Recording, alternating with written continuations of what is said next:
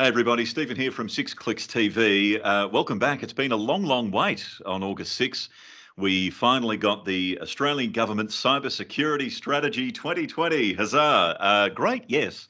But we just have some questions, which is why I need two internationally respected veterans to help me out. Our special guest today, Matt Tett, Managing Director at NX Test Lab, as well as Board Director at the Communications Alliance and Committee Member for Standards Australia, joining our Head of Cyber Security, Andrew Robinson. Welcome, chaps. Hi, folks. G'day, Stephen. How are you? Thanks for Very having good. us. Pleasure.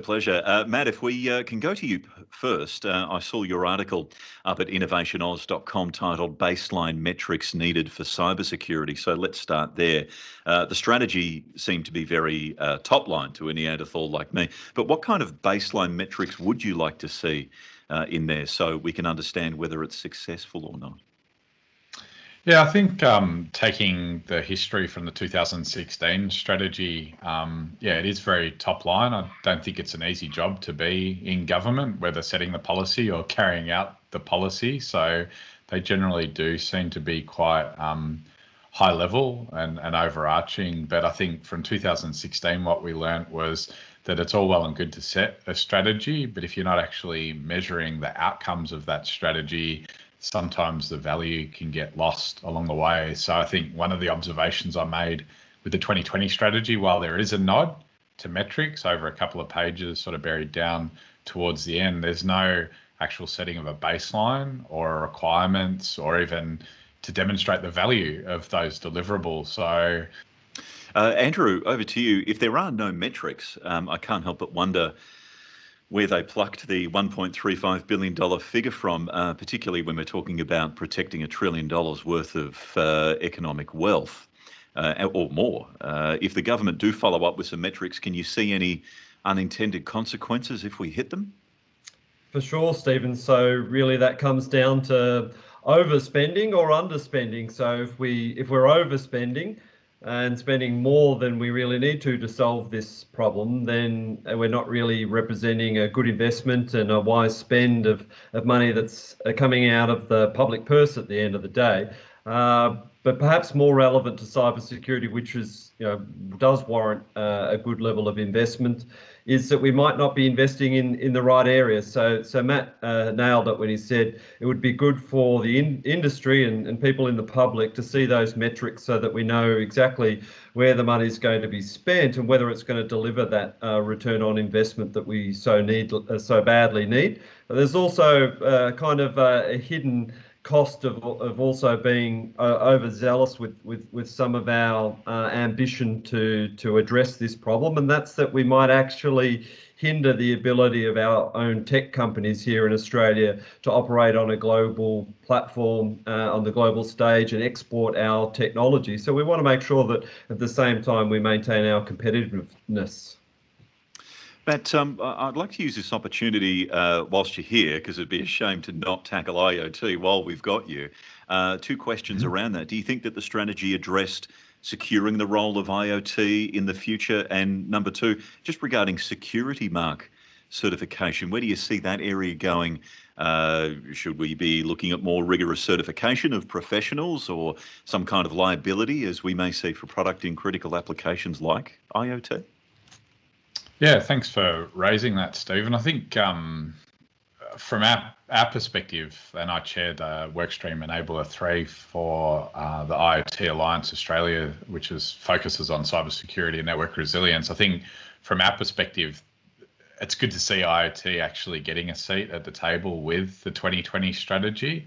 The end of last year, Home Affairs came out with, consumer guidelines or draft consumer guidelines around IoT security, which sort of sets a good framework. It's very similar to the work that's been done over the years in the UK. So it's good to see that the Australian government isn't necessarily reinventing the wheel, but we're adopting what the UK is doing with some Australian bent, bit of a nod towards the Australian privacy principles. And that seems to be carrying through with the 2020 strategy. And I think IoT security really is going to be the next beachhead in the war against hackers and criminals. I think that's one of the biggest aspects of our day-to-day lives. Now everyone's got smartphones, everyone's got smart devices, people are buying speakers and installing them in their house for convenience, but really functionality also comes at a cost, and that cost is privacy and potentially safety as well. So it's up to us in the security industry to ensure that the vendors are at least delivering good levels and good practice when it comes to cybersecurity, safety, and privacy. And unfortunately, the track record to date with information technology hasn't been so good. And I think we can't lose that with IoT. So yeah, it'll be interesting to see how it comes about. And touching on that, when we're talking about vendors, is, as you mentioned, the security mark certification and labelling program. So essentially it's Australian born and bred. It's something we've been working on since 2006, ironically.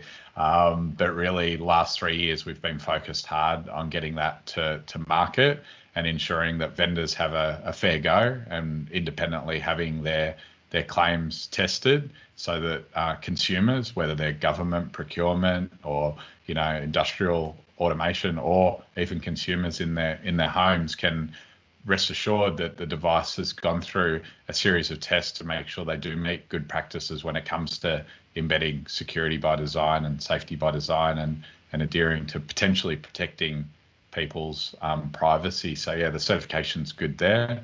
So that really focuses on the product side, but then the human side is also critical. So when you look at things like providing certification for individuals as to their level of achievement, there's a lot of different, I guess, industry certification programs, and yet to see one really come through for IoT itself. But I'm sure they'll be hot to come. The universities are very focused on cyber at the moment. I'm sure there's components in their courses which cover IoT, but not a specific IoT security certification yet for individuals. Andrew, I know that you and I have talked in the past about the plethora of certification schemes for people and products, ISO, ISM, CCSL, IRAP, etc. But I haven't asked you yet if you think that kind of labyrinth could be made better and smarter for everyone's benefit. All right, maybe I should be saying that they're fantastic and everyone should have them, because not because I sell certification services, but because I have so many myself, and I might start to question why I got so many certifications if I didn't think they were any good, Stephen. But at the same time, they really only offer an entry point. I know every time I achieve a certification I thought would be my ultimate outcome, I go, well, that's great. But what have I learned out of that? There's really so much more. So they make sure that you've got a baseline understanding of a given domain, but they don't really have a habit of telling you who's really good and who you should trust. So that's something that we should look to change and maybe improve upon. I'm not sure being spoilt for choice with so many certifications is a good idea. I think having a bit of variety so that they could do IoT, they could do penetration testing, they could do risk management. That's kind of useful. But if we have too many, I think customers who are relying on these certifications can easily get confused. So, Matt, what do you think about people and product certifications, and how can we get the best out of them? Yeah, I think you're right. I mean, in terms of certifying individuals, I think it's valuable, especially in information security. It's an ever-changing landscape, so you can't just write one course and it's set and forget, and you learned it 20 years ago and you're still practicing the same principles today. So it does move. Yeah, damn it.